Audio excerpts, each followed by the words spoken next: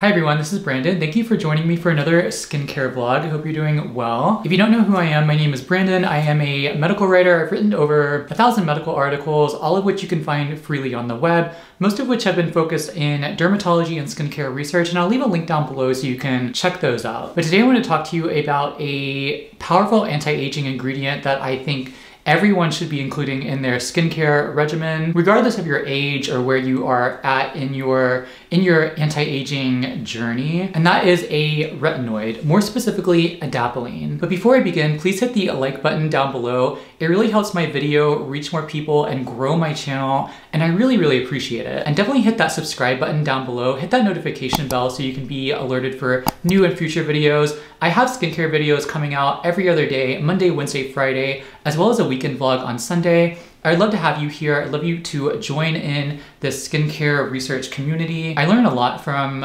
subscribers and people who interact with my videos, so definitely stick around. I'd love for you to join in and contribute. So Adapalene, this is the Adapalene tube that I have that I got from CVS. It is a third generation synthetic retinoid that was approved in the United States by the FDA in 1996 for the treatment of acne in people 12 years and older. Any synthetic vitamin A derivative like Adapalene, which is over the counter, or Tretinoin or Tazarotene, these are the most widely used retinoids. I don't know if I said that right, but the most widely used retinoids for acne that hold extremely high efficacy for reducing acne lesions and overall improvement of skin hydration and improvement in hyperpigmentation. But even though these retinoids have been approved for acne, Adapalene, Tretinoin, and to a certain extent Tazarotene are often used off-label for other indications like skin aging, reversing the signs of photo damage, as well as improving fine lines and wrinkles by improving the synthesis of collagen in the skin. Retinoids like Adapalene and Tretinoin have anti-inflammatory properties.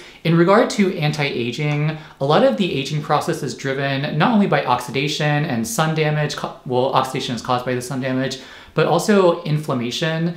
Inflammation drives a lot of the age-related disorders as well as the visible signs of aging. So having a topical agent that has anti-inflammatory capabilities and compounds in it is incredibly powerful. So yeah, even though topical retinoids are approved in the first-line setting for acne, the research shows that retinoids, even Adapalene, even though it's fairly new in terms of the approval from the FDA, has anti-aging benefits that can be used off-label, or is used off-label, I have to get my wording right, but is used off-label for anti-aging purposes. And despite the varying perceptions between Tretinoin and Adapalene in terms of their efficacy, and even Tazarotene, recent clinical studies have shown that Adapalene has comparable efficacy to Tretinoin, at least Tretinoin, in terms of not only anti-aging but also acne. But Adapalene, because it's over the counter and slower concentration, and it's newer in terms of its development and approval, it has fewer associated side effects compared with Tretinoin. Tretinoin, a lot of retinoids can really dry out the skin and cause purging or skin redness, as well as increased incidence of bumps, and it can make acne appear like it's getting worse before it gets better. But Adapalene is better tolerated than Tretinoin, better than Tazarotene. I think the clinical perceptions is that Tazarotene is the most effective agent, the most effective synthetic or retinoid on the market, prescription retinoid for acne, but it's also the least tolerated, whereas Tretinoin is also effective, but is a little bit the side effects are a little bit more mild and moderate, whereas Adapalene has comparable efficacy to Tretinoin, but fewer side effects and an overall better tolerability profile. So in terms of anti-aging benefits, the thing about Adapalene is it's an over-the-counter synthetic third-generation retinoid, but because it was approved later than Tretinoin, we have more efficacy and safety data on Tretinoin, as well as more data in terms of the anti-aging benefits for Tretinoin than we do Adapalene.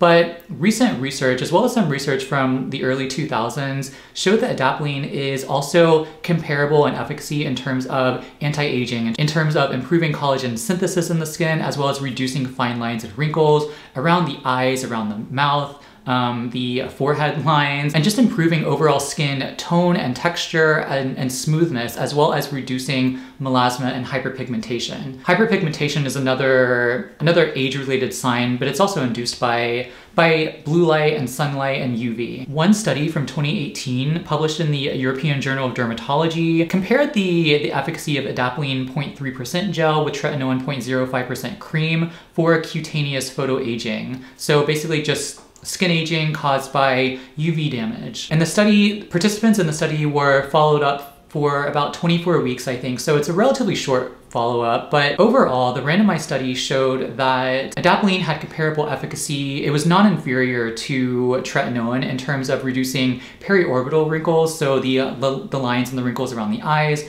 as well as the lines and wrinkles around the mouth and the forehead lines. And it also had the same safety profile to Tretinoin. So safety and tolerability are two separate things. Safety is basically, you know, is it safe to take? Is it going to increase the risk of other things? Whereas tolerability is more so in line with dryness or peeling or irritation, things like that. So Adapalene also goes by the trade name or brand name Differin, and you'll probably see that. You've probably heard about that on other people's vlogs here on YouTube, or you've probably seen that in the drugstore when you're looking for an over-the-counter Adapalene. I got this at CVS, so it's just the store brand, but it's the same concentration and the same efficacy. And in another study in the Journal of Dermatologic Treatment in 2012, researchers looked at the clinical efficacy of Adapalene or Differin 0.3% gel in women with cutaneous photoaging. And they also found improvements in forehead wrinkles, perioral wrinkles, so the lines around the mouth, as well as the lines around the eyes, the periorbital wrinkles, and these were statistically significant. There's also improvement in melanin and transepidermal water loss, and hydration were also improved, and there were reductions in the number of wrinkles. All of this, again, was statistically significant. And this was also a relatively short follow-up period. I think it was a 6-month open label trial, and I don't think there was a control group or a comparator group, like an active comparator group with Tretinoin or anything like that. So it's best to make sure that you are taking those limitations into account.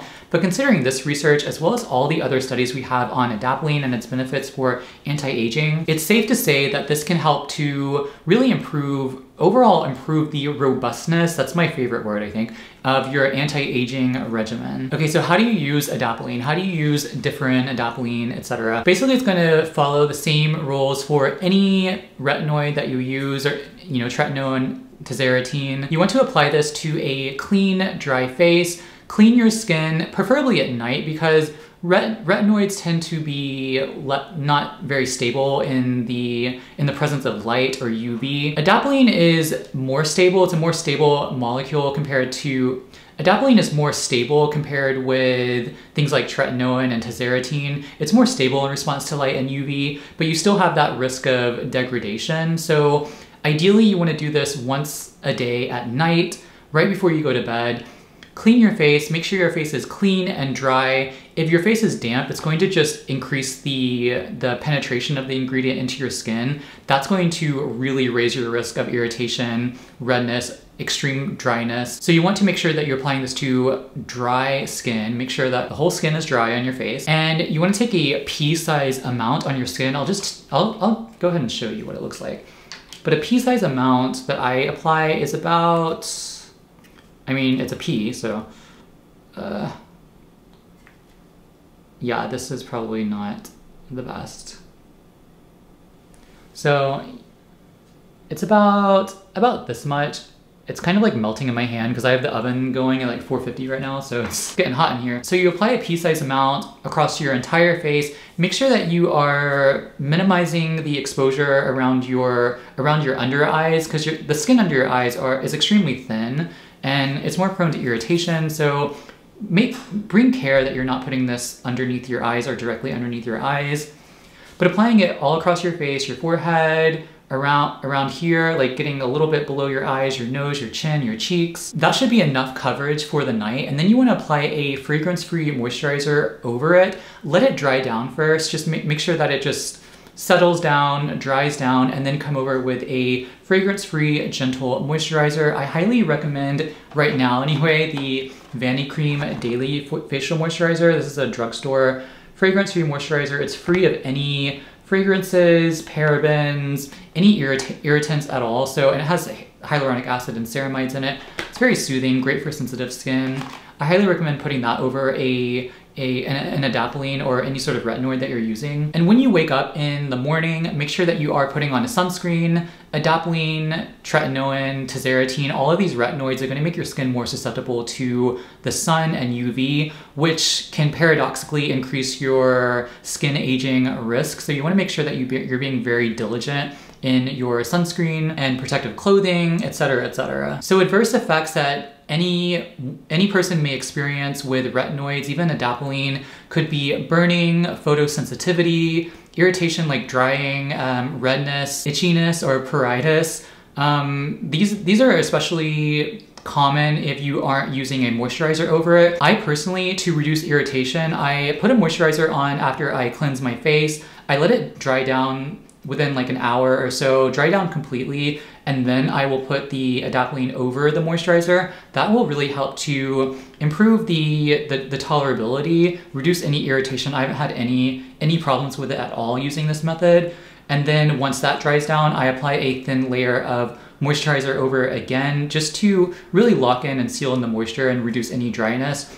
Studies have shown that that doesn't really impact the efficacy of Adapalene specifically, and it will really improve the overall tolerability and your ability to stick with the product over time. But yeah, any adverse events are generally mild in severity, at least with the clinical studies that we have now and the case reports that we have, they're generally mild. People who are pregnant or breastfeeding are advised to not use synthetic retinoids or retinoids like Adapalene, Tazarotene, or Tretinoin. Definitely speak with your dermatologist, your healthcare provider about these drugs or about these topical products. Definitely speak to your healthcare provider, your clinical dermatologist about these if you are pregnant and breastfeeding. You definitely want to make sure that you have a board certified healthcare practitioner guiding you along your journey. But yeah, overall, I really like Adapalene. I think maybe after I'm done using Adapalene for at least this tube or maybe a few tubes later down the road,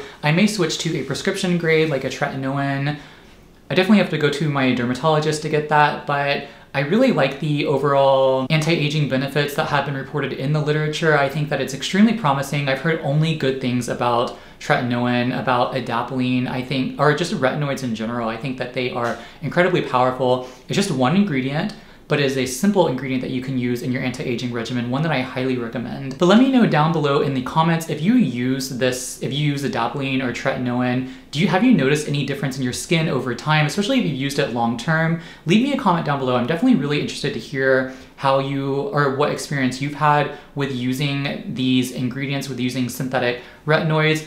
I've been using this consistently for about a couple of months now, so I'm fairly new to it, but I have noticed a difference in just sort of more smooth skin, smoother texture, overall more even skin tone that I really, really appreciate with this. But yeah, leave me a comment down below and let me know if you've used this. I'm definitely interested in hearing your experience. And if you like this video, please hit the like button. I'd love to have you here for future videos. Hit the subscribe button as well. Share this video with your friends if you found it helpful or enlightening in any way. And I'm gonna go now. I think the oven is calling my name. It is the Super Bowl tonight. I don't watch sports, but I'm helping to cook and make things tonight. But I'm gonna go and attend to the Blue Apron meal, maybe bake some cookies or cupcakes or something like that.